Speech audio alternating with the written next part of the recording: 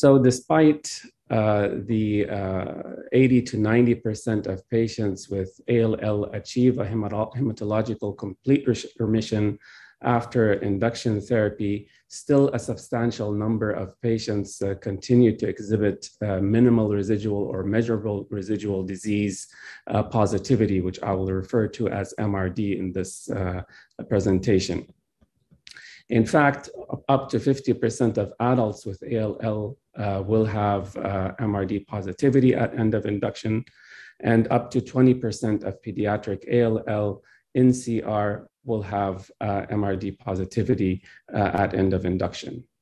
And from multiple studies up to date, we know now that MRD strongly predicts overall survival and event-free survival in both pediatrics, as shown in the top figures, and adults, as shown in the bottom figures.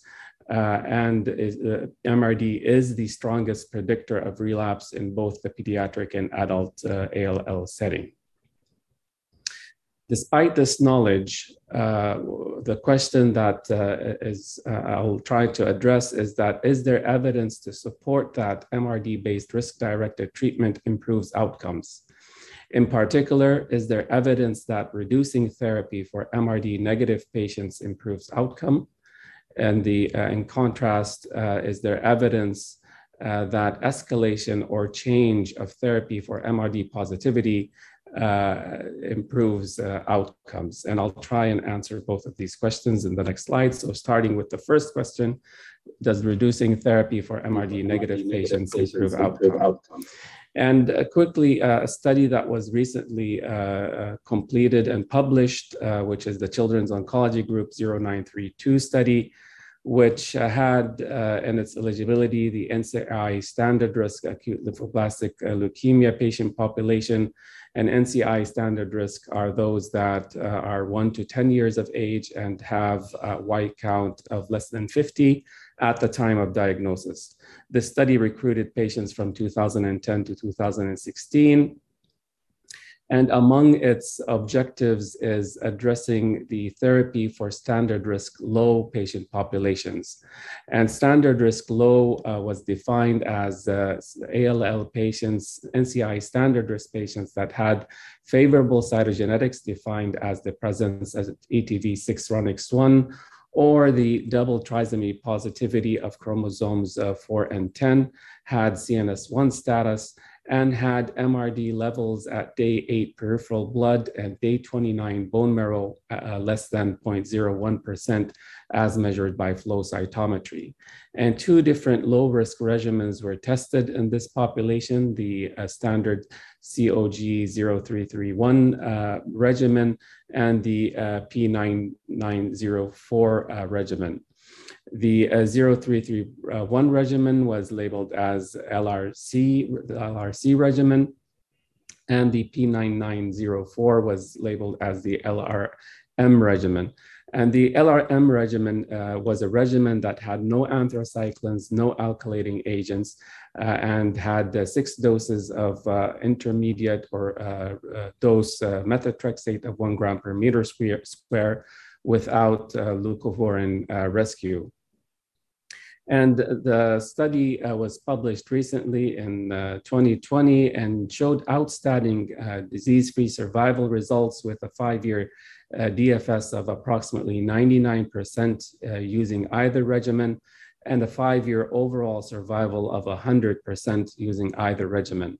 However, despite both regimens being well tolerated, given that anthracycline alkylators and Capezi methotrexate with asparaginase was used in the LRC regimen, the rates of mucositis and allergic reactions were higher in that particular regimen, which is the LRC regimen.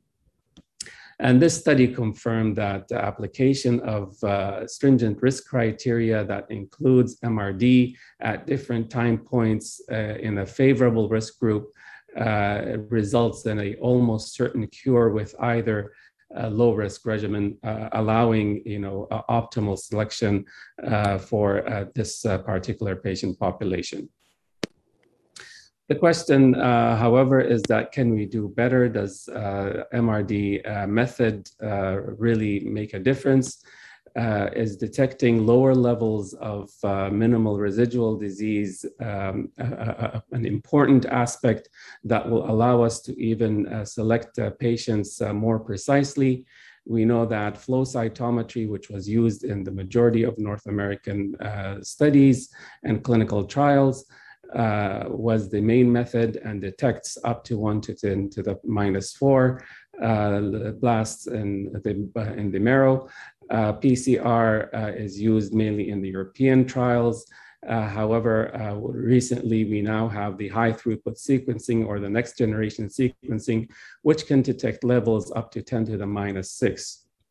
And this was a question of a number of recent studies that looked at different methods of MRD detection between NGS and flow cytometry in this particular study.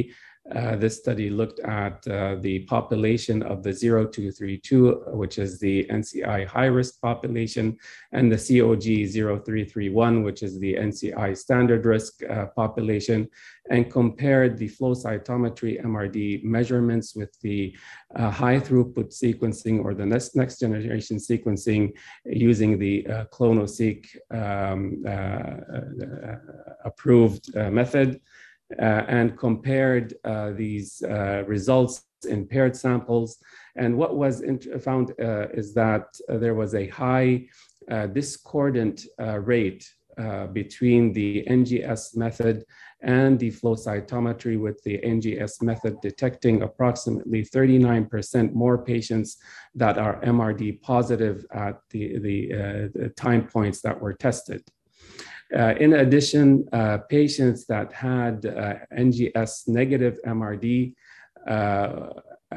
were significantly better in terms of overall survival in both the standard risk and the high risk cohorts. However, those that had MRD negativity by flow, but MRD positivity by NGS had an intermediate risk survival that was significantly lower than those that were negative by a more sensitive technique in detecting MRD. A pilot study looking at the standard risk population, looking at the population that was completely negative by NGS, by the NGS MRD technique, showed that the 20% of patients that had no detectable residual clonal sequencing by NGS at end of induction had a EFS of 98% and an overall survival of 100%, compared to those that had any level of NGS detection at end of induction. And this included patients with and without favorable genetics. So again, indicating that using a more sensitive method in detecting MRD negativities are at even higher levels does impact outcomes in this particular population.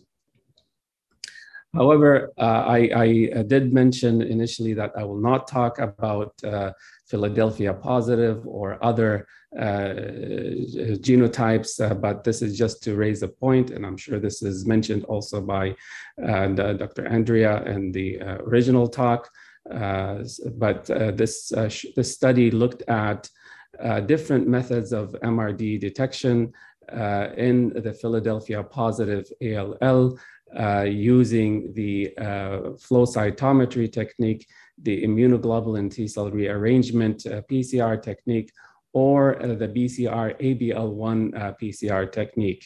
And in this study that was published in abstract format a number of years back, it showed that despite there's a good concordance between studies, the best concordance rate was between the immunoglobulin T-cell rearrangement PCR and the flow cytometry, with 90% of samples being concordant. However, BCR-ABL1 PCR was not as reliable as flow as a backup test due to technical issues and variability in results. In particular, that results tended to be more positive. And when it came to transplant recommendations, HSCT recommendations could be made in 98% of patients when MRD was measured by flow, 84% when immunoglobulin T cell rearrangement was used, but only in 39% when BCR-ABL1 was used as the method of MRD testing.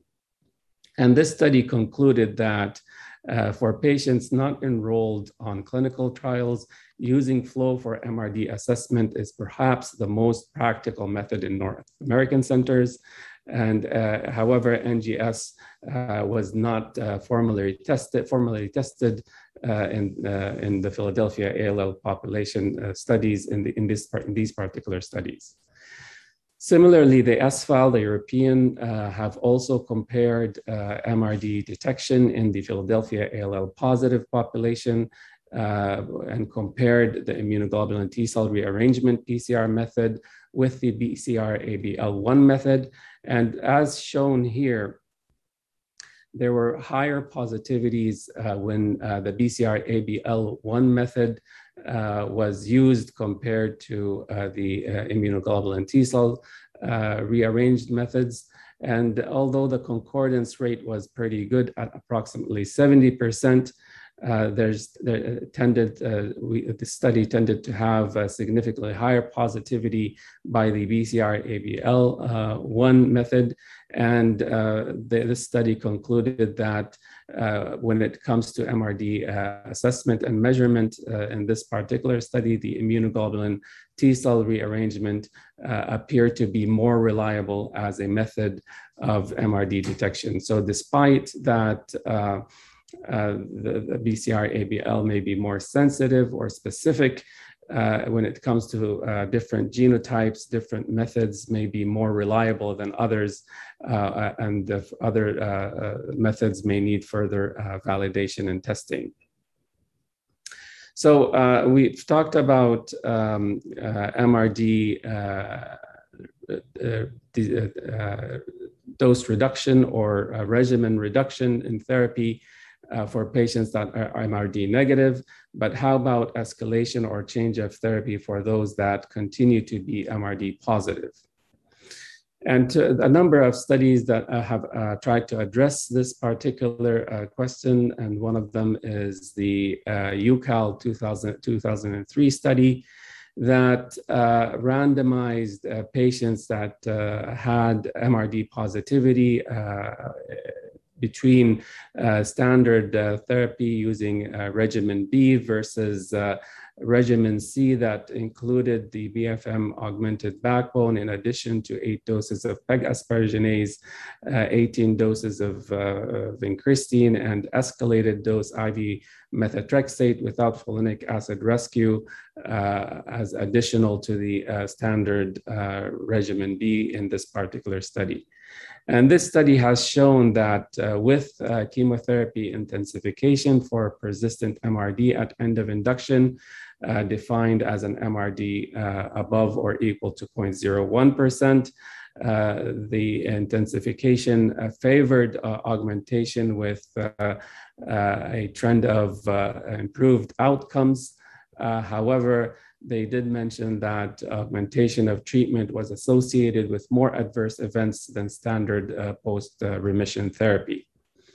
And this notion of increased toxicity when intensifying chemotherapy for MRD positivity or for high-risk features has also been shown in other studies. So for example, this is the Children's Oncology Group 1131 study that intensified the high-risk backbone by incorporating clofarabine and other chemotherapy intensification methods to patients that had very high-risk features, including those that had day 29 MRD positivity of 0.01% or more.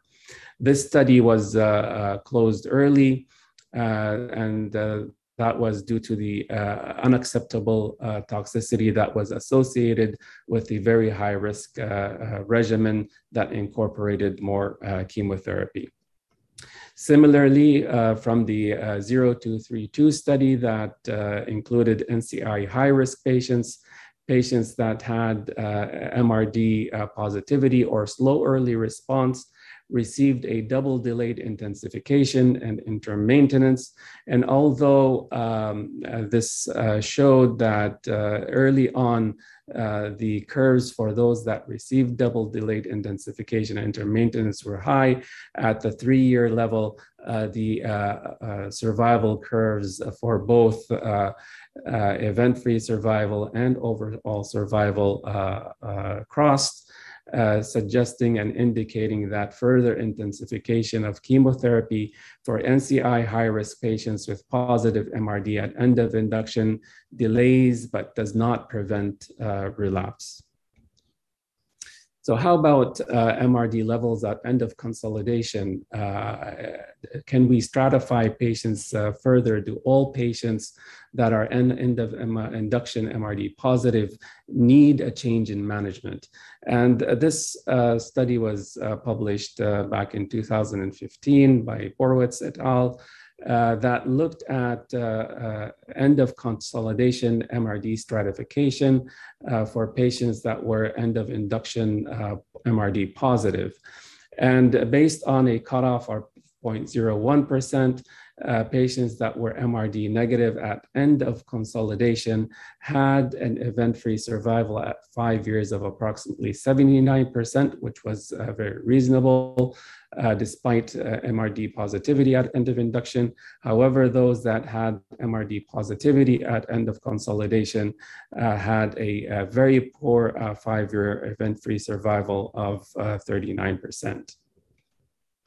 So how about NCI standard risk patients? Do these patients with end of induction, end of consolidation positivity by MRD do as poorly as NCI high-risk patients? And this was a study that was published recently that looked at end of consolidation positivity in the NCI standard risk group, and again stratified by end of consolidation MRD positivity. Although there was a significant difference in the 4-year disease-free survival between patients that were end of consolidation MRD positive versus negative, the overall survival, the event-free survival, disease-free survival is approximately 73% for those that were end of consolidation MRD positive versus 90.7% for those that were end of consolidation MRD negative. However, despite this significant difference in disease-free survival, the 4-year overall survival was above 90% for both disease population, and it was not significantly different. So these patients were easily salvageable despite the significant difference in events. So to summarize the end of induction, end of consolidation MRD positivity by NCI risk, NCI standard risk patients that are end of induction MRD positive have a 4-year disease-free survival of 90% when they're end of consolidation MRD negative, and 73% when they are end of consolidation MRD positive. However, their overall survival rates exceed 90%. In contrast, those that are NCI high risk, end of induction MRD positive, and end of consolidation negative, they have a reasonable disease-free survival of approximately 79%, and at an end of consolidation MRD positive, if they're end of consolidation MRD positive, a disease-free survival of 39%. So based on these results, there is really no clear evidence to justify intensifying therapy for the NCI standard risk with end of consolidation MRD positivity beyond the high-risk backbone therapy, given the acceptable and reasonable outcome and the overall survival seen in this particular population. until the results of the 1731 are available. And this is the current ongoing COG trials that are really testing whether incorporating immunotherapy for this part, NCI standard risk, high risk, and those with end of consolidation positivity is beneficial. And I'm sure that this will be covered by Dr. Gupta in the following presentation. So we talked about NCI risk, but how about genotype? Does genotype impact MRD stratification and management? And this is a very interesting study that I enjoyed reading, which was published a number of years back, that looked at genotype-specific MRD disease incorporation to see if that can improve risk stratification of pediatric ALL. And allow me to take a minute in presenting this data. So this figure is from the UCAL 2003 study that included more than 2,500 patients. And it looked at the proportion of patients, as shown here in the density, that are positive or negative at different levels in different areas, as shown in the height of the curve. And also the risk of relapse, as shown in the scale here, that those that had low risk of relapse of approximately 1% in light yellow versus those that have high risk of relapse in dark burgundy, as shown here. And when the full population collectively, you see that despite the majority are MRD negative at this particular threshold, the risk of relapse starts really increasing gradually, somewhere between 0.01 and 0.1%, but becomes more evident as we get closer to 5% at end of induction. When subgroups are by genetic subtypes are looked at differently, you find that both the height of and proportion of patients at different levels change, but also the color density changes despite the increasing MRD levels in these particular populations. So for ETV6-RUNX1, you don't see the burgundy color here. For high hyperdiploidy, you start seeing the darkness in color as we approach 5%. For the intermediate risk, the colors start changing as we increase 0.01%. And for the high risk population, you see that the color starts getting darker even before the 0.01% level. And when you look at, when they looked at the T-cell ALL phenotype, there was quite a variability with no dark burgundy seen even at levels, except when you reach levels above 5%, or even when you reach levels of 5% or more. So based on this data, they were able to create an integrated risk group of standard risk, intermediate risk, and high risk, incorporating different cytogenetic subgroups as defined below here, and different MRD thresholds with each group that represent different percentages of patients with different risks of relapse and different risks of high risk relapse, showing that only 8% of the population here have a significantly low EFS, higher risk of relapse, lower overall survival, and most of these relapses or a big proportion of these relapses were high risk relapses in this population. So based on this, they said that although the risk of relapse was directly proportional to the MRD level within each genetic risk group, the absolute risk of relapse that was associated with a specific MRD level varied by genetic subtype and immunophenotype. And just a word about MRD in T-cell ALL. This is the study from the Italian BFM group 2000 that showed that when you look at time point 1, the risk of relapse, if you're positive at time point 1, was not significantly different at different levels, as long as you were negative at time point 2. However, if you were positive at time point 2, the level of MRD the risk of relapse increases as the level of MRD increases. This study concluded that MRD at time point 2 constitutes the most important predictive factor for relapse in childhood T-cell ALL. So based on this and on a recent consensus statement, timing of intervening and managing MRD really depends on, should depend on a specific time point. And the general consensus here is at end of consolidation as indicated by the consensus, international consensus consortium statement. And the new COG definition for treatment failure that is used in the 1731 and 32 is a level of 1% or more, or residual extramedullary disease, and similar definitions are to be incorporated in other trials by the BFM and other clinical trial groups. So how does the NCCN guideline give or publish their approach as guidance?